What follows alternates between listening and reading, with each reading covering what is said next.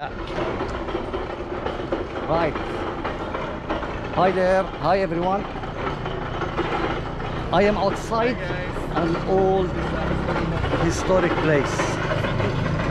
Oh, look at this guy ruining my video. This guy. Hey, too much noise. I'm back. Outside Casa Gorordo. So I'm doing a little walk today, just to show you the remains of some of the Spanish, buildings at the time of the colonization. And as you can see here, Mark Siniza. Yeah, so this is what left. It has a very good history, this place. Don't want to make it too long, don't want to bore you guys, but just a quick intro information until we get to the next place.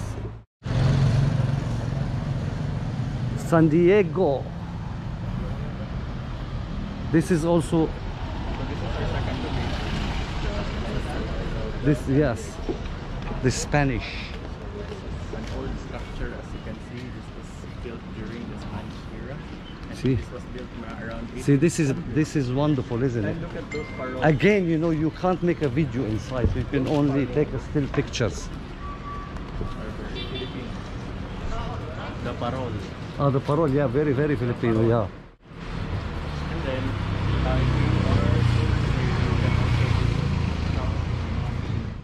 The San Diego Heritage House. Oh, there you go. these are some of the details. And this one is Oh my also God! another old Yeah, structure. look, 1931. 1931. This used to be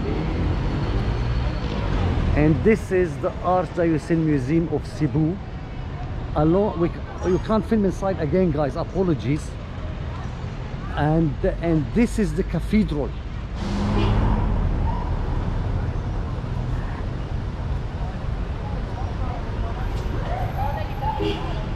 You can see.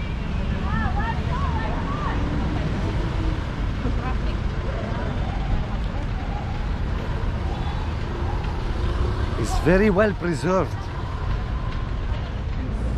This is in Filipino. This was built first as a chapel.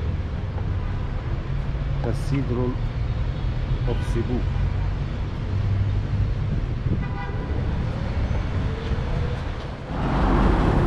Santonini's Church. This is Santonini's Church. We have to be careful crossing.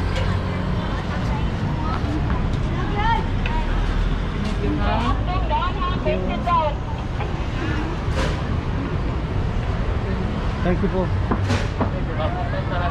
So here's Santonini's Church, which was damaged in an earthquake, I don't know how many years ago, and it was restored by the same piece. I don't know if you can see the broken blocks, but they restored it.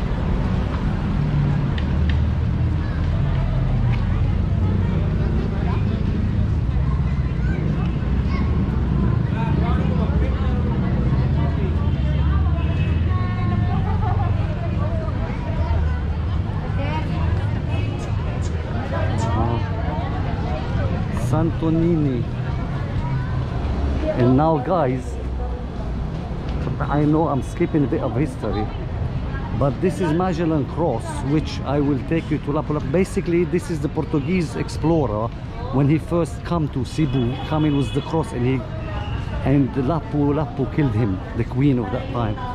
This is the cross that he brought with him. That's the story of it. Look at this mural.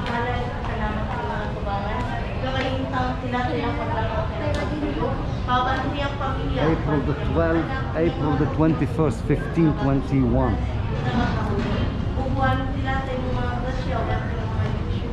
And I will take you to the Heritage Square, where it will summarize the whole history. Okay? So yeah, as you know, Cebu was colonized by the Spanish, and then during the Second World War was occupied by the Japanese for over 3 years. Hello.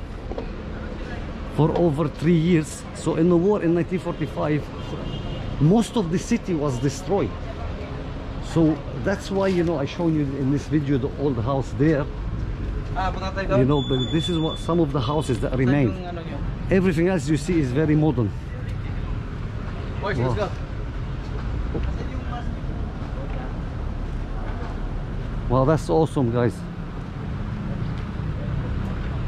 Wow. As you can see, guys, this is a summary of everything you see in Cebu. You can see Santo Niño. This is how Christianity started. Oh yeah, this is the famous church, yes. Yes. What's it called? Santo Niño. Santa Niño Church, yes. And then from here you can also see Lapu-Lapu. Here, Lapu-Lapu is here. That one. That one. Which I will make a video from Mactan Lapu-Lapu actually. So this is north of the city, right? Yes, a We would little say north. little bit northwest of the city, I would say. Wow. Northeast. East, apologies, northeast of the city. Okay guys, I hope you like this video and hope this summarizes everything, and until the next one, see you